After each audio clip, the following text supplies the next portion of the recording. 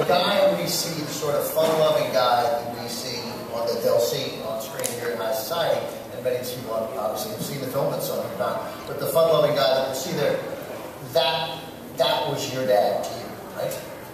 Yeah. Because he has, he's got some other reputations. I don't know whether you know of them. But to you, it's this guy, yeah? Well, it's both. I mean, I knew of both ways. But he was more of a fun-loving, humorous, silly father than people might anticipate.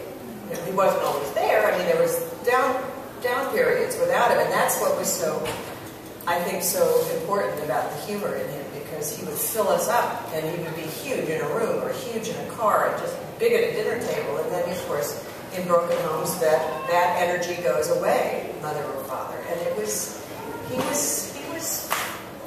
big. He was bigger than life, but quiet and funny and normal. Honest. Normal? Yeah, it was normal. So, these are the director's chairs I have ever sat in. They were a cable show. I think it's going to fall down. That would be horrendous if it fell down. So then you mentioned that he got along well with Charles Walters, which prompts the question that I hadn't anticipated asking. Who did he not get along with? I don't think he got on well with Bob Aldrich at all. If he is the man who directed, was it Four for Texas? I'm going to test you again, aren't I? Well, you're going to have to say the name of the movie before I can jump in there. But that wouldn't. I had heard that was not a good shoot, and I was old enough to know what that meant.